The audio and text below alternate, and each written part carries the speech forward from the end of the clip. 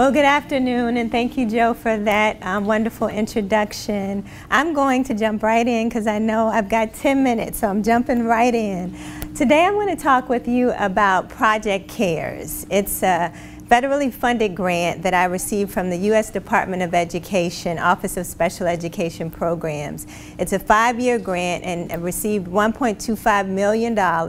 We're in our last year of the grant. So this presentation will give you a little insight into what the grant is about, what we did during our course of the 5 years, and some of the outcomes. So as I mentioned, it's a federally funded grant. CARES stands for Culturally Affirming Responsive Education Specialist. It was again funded by the U.S. Department of Ed, and 65% of the funding goes towards training school psychology, school counseling, and school social work students. These are graduate students who are accepted into the program but receive specialized training in working with children from diverse backgrounds who are foster youth. I always like to talk, when I talk about my grant, I really hold this poem close to my heart because it's something that helps to remind me of what this population is like. So I want to read it to you. It's a poem by Tupac Shakur, and it says, "Did you hear about the rose that grew from a crack in the concrete? Proving nature's laws wrong, it learned to walk without having feet. Funny it seems, but by keeping its dreams, it learned to breathe fresh air. Long live the rose that grew from concrete when no one else ever cared." So our foster youth, for me, represent those roses in the concrete. Many of them succeed. They go on and get their education and graduate, but many more do not. So we have about 600,000 foster youth in the United States. 75% enter because of neglect and 25% enter because of abuse. About 62% are school-age youth, and 30 to 40% of them receive special education services. Now, if you think about that, from the general population, only about 15% of students are in special education. But 30 to 40% of the foster youth population are in special education. Lower statewide scores, they're attending low-performing schools, having trouble graduating, and 35% of foster youth have 5 or more school changes, resulting in about 6 months of educational loss. So think about if you have a student who's moved 5 times, and each time it equates to about 6-month loss of educational progress. In California, we have about 62,000 foster youth, much of the same results, but higher rates of folks repeating a grade. 75% are below grade level. Only about 30% graduate from high school and 3% from college. Higher rates of unemployment, incarceration, homelessness. And the grant focuses on what we call the triple impact. These are foster youth. They're not only foster youth, but they're foster youth who are also from culturally and linguistically diverse backgrounds, and they're also at risk for having a disability. This triple impact equates to longer lengths of stay in the foster care system, lower rates of reunification with their biological families, less stability, and also higher rates of re-entry back into the foster care system. So this is what Project CARES focuses on. What we've done is we've taken graduate students in the school psych, school counseling, and school psychology program and said, okay, we need to train you to impact those lives. You need to know how to effectively intervene, providing mental health and educational resources. You need to be advocates in the schools. You need to be culturally competent. And you need to learn to work together, because these youth need more than just one professional helping them. So this is how we did it. We had students go to seminars. We also provided institutes. They took extra courses, attended conferences, presented at conferences. They worked in schools, providing services to this population, and they also worked as CASAs, or volunteered as CASAs, which are court-appointed special advocates. So they received intensive training from Voices for Children, which is a nonprofit organization that connects CASAs, makes them mentors to children in the foster care system. They're also the eyes and ears of the court systems. So they held educational rights, they made placement decisions. So this was an intensive training for our students. And then we also did some work around policy. During the course of the 5 years of the grant, we collected lots of information from our scholars about their experiences and their levels of preparation. So I'm not going through all of these, but what I do want to go through is the graduate survey. Because what's important, I think, for us is to know that once these students have graduated from this specialized training, are they doing what we train them to do? To show you a little bit about the outcomes. So one of the things the grant did is responded to the shortages of school psychs, school counselors, and school social workers by training these new scholars. So the grant, I've mentioned 5 years. We had 2 cohorts. Each cohort was on the grant for 2 years. 55% of these students were from diverse backgrounds themselves. So we increased the number of ethnically diverse students in these professions. We also trained them to be highly qualified to work with foster youth who have disabilities. About 80% of them served as the CASAs, and from that population, those students that worked as CASAs, 4 of the students that they worked with, the foster youth they worked with, were adopted in permanent homes. We also disseminated information. We presented at conferences. We conducted research. And these are some of our scholars. So this is our first cohort of folks who are actually working in schools and have been working in schools for about a year.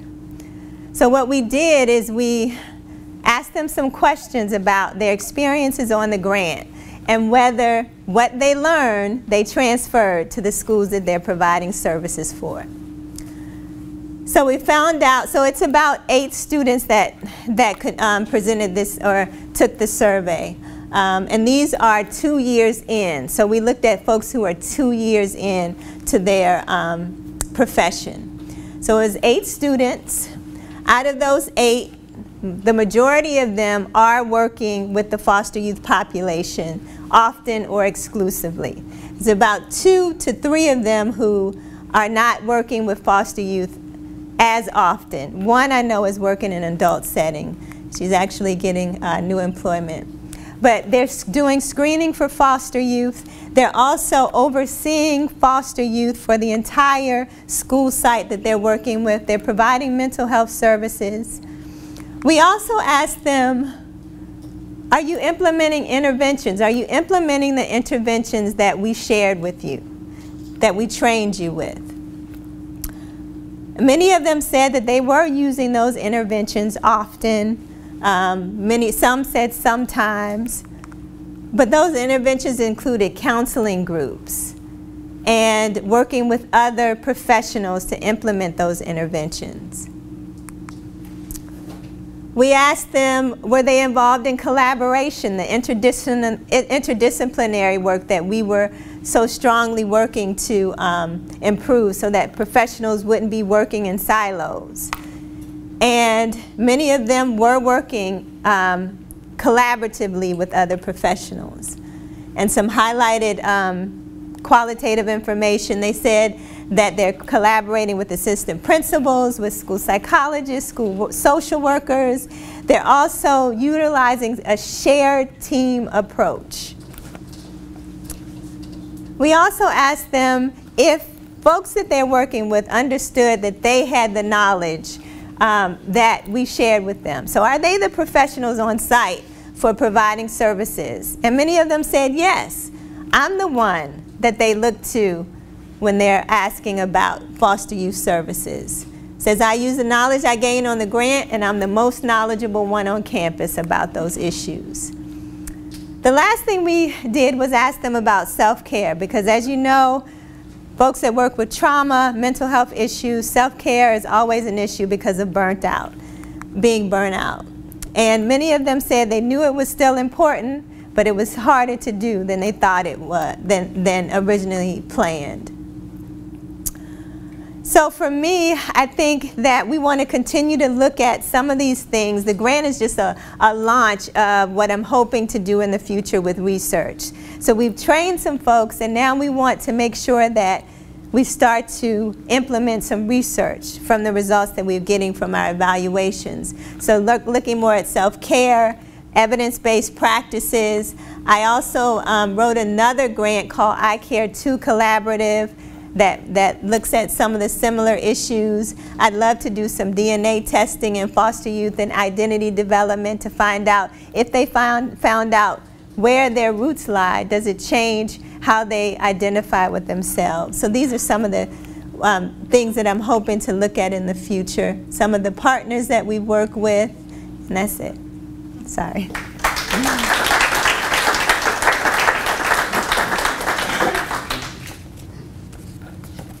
So the stats you presented at the beginning are pretty tough stats, right?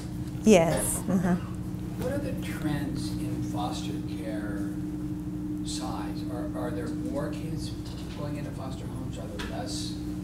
What's the pattern right now? The pattern is interesting. The pattern, it has been decreasing, so we are getting, the state is getting more entering foster care than they are exiting foster care, and it depends on the population.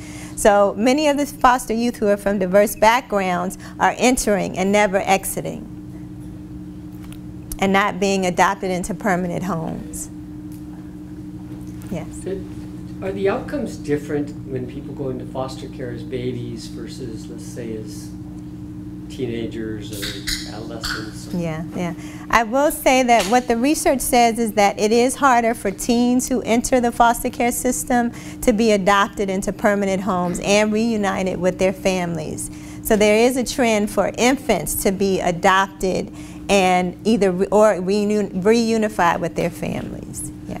So let's say if you look at high school graduation rates, is that different for the different groups too? For the different groups of foster youth? Of when you enter into the foster care.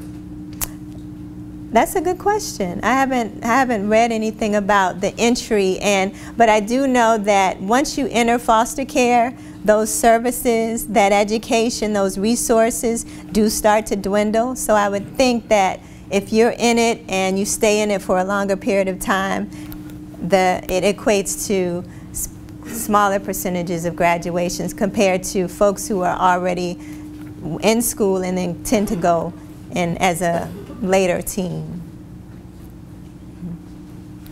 Yes. Could you share with us how state policy changes in the funding of school districts is now requiring more attention to this population, but how that attention is not necessarily benefiting from sufficient research about how to serve this population well? Yes. So right now the big policy is the LCAP funding. So schools are receiving funding now to serve. Which stands for? Local control accountability. And so they're taking some of those funds and using them towards servicing foster youth, but also for students who are second language learners or English language learners. However, what's happening in the district is that the funding really isn't going towards the majority of foster youth that are in our schools. And we're being challenged, or schools are being challenged with trying to figure out how to use that funding to support children in the foster care system. And so the research really needs to align well with how do you train folks to work with children in the foster care system, but then also, once you train them, how do you continue to support foster youth who continue to go through the system and help them to graduate? Does that answer your question? Mm-hmm. So you've trained all these people, and are there jobs out there for them? Can you repeat that? It records the question. Oh. You've trained a lot of people, and so are there jobs out there in the schools for these people? Yeah, surprisingly, all of the scholars that have gotten positions this year got them because of their specialization in working with foster youth. So many of them sought out positions where they could actually work with children in the foster care system. So we have someone at the Da Vinci schools in LA.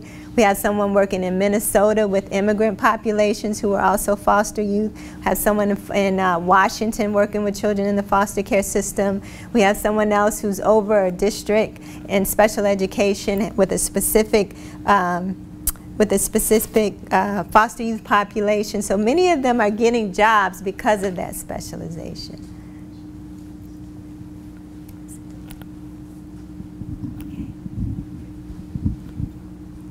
Oh, yes.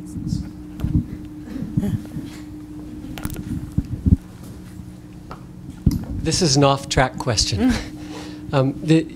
I've heard very often, I know a lot of people who do foster care, and I heard that there's a societal concern that that foster parents do it for money versus do it for concern for the kids. You've obviously interacted with lots of foster parents. Mm-hmm. Could you comment on that? Mm-hmm. Well, the first foster parent that I ever interacted with was my grandmother. So she was a foster parent in the 70s where the funding was not that great. And she was a single foster parent. Times have definitely changed since then, so there are some families who do receive funding, but every foster parent that I've come into contact with has done it because they want to help the children. And quite frankly, the money really isn't as much. I mean, it doesn't equate to what they have on their hands oftentimes. So, yeah. Thank you very much.